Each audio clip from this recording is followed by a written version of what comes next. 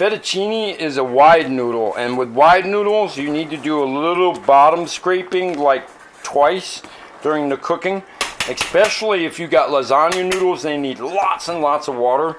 Sorry. They need lots and lots of water, and you really have to pay attention to one of the noodles catching on the bottom, because if a lasagna noodle catches on the bottom in the middle, the whole noodle breaks. So you really, that's why I also add a little oil, just for that. But see how it's foaming? That means I'm a hair short of water, but they're almost done cooking. See, that's what I pulled you on now. That's like, all right, it's good for my purposes, because I always stop them a hair short. All right, see you in a minute. I always press the wrong button.